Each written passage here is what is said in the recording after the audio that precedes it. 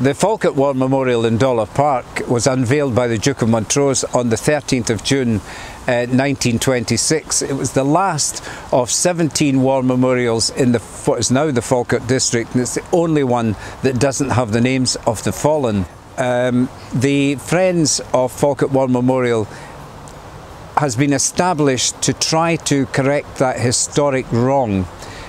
Every year, large numbers of people gather in November on Armistice Day to commemorate the dead of the world wars, and they always finish by saying, "We will remember them."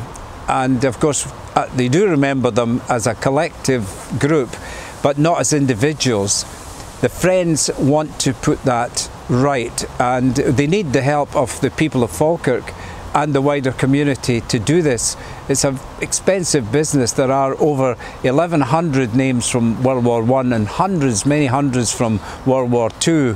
Very expensive business, but the Friends are confident that people will want to see this completed. Absolutely certain that the people of Falkirk and beyond will want to support the Friends in this endeavour.